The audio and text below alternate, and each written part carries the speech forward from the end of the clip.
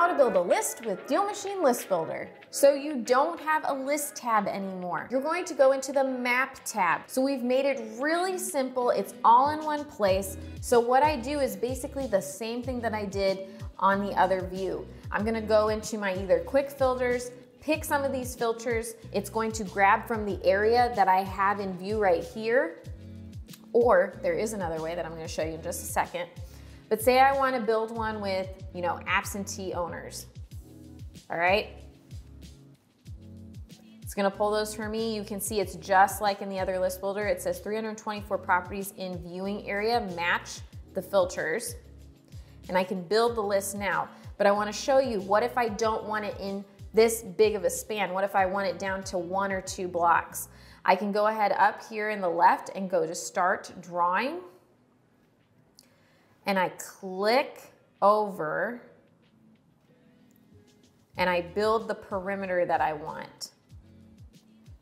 So now it's going to tell me there's 14 properties, and you see it just hones it in to what you drew.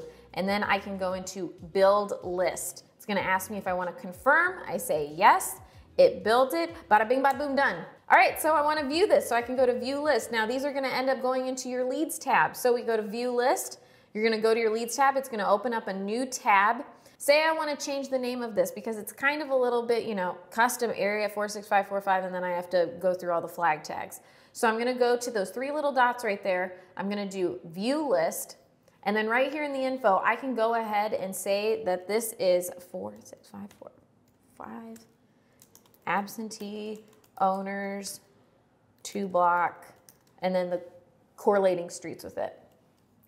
Now you're also going to see that these are smart lists. So smart lists automatically update with the criteria that you have set. So say I did this with absentee owners. So let's say one of them gets sold and it's not an absentee owner anymore. That's going to be taken off of the list automatically, and vice versa. So if one turns into an absentee listing, it's going to automatically come onto this list. It's going to start getting put into my marketing campaigns that I have going through that list. You don't have to continually re-pull these lists, see if there are new properties that match this criteria. It's automatically going to update. So then I'm going to confirm my changes, and I can see that list right here. It's also going to show me the list stacking feature right here can tell me how many other lists are correlated with this property. So we'll go into list stacking in another video. You can check it out from the link above. To look at your other lists, you can go to open lists, and you'll be able to search through your lists, or you can scroll through them. You can pull them up. They will become new tabs.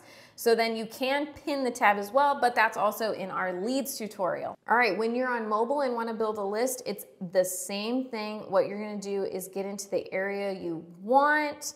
I'm going to go in here and do property type, single family. So it's going to say 72 properties. And then I'm going to say more. I'm going to say that it has high equity. Equity percent is greater than 70.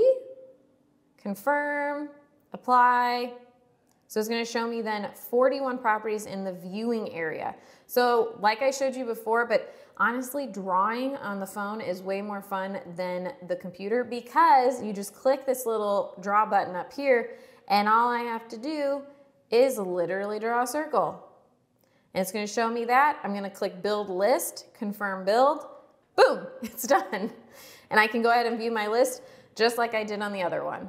So if you have any other questions about List Builder, how to build lists, go ahead, ask them in the comments below. You can also check out our map and filters video to go through more of the filters that you can use when building a list. We really hope this saves you guys time, because it's all in the map tab. We are going to be going through more of that. So when you are done with this tutorial, highly recommend going to our map and filters tutorial to go through, see all that virtual driving for dollars, so that way you know what you can pull, what data there is, and then also how to find those off-market properties. And as always, happy deal finding.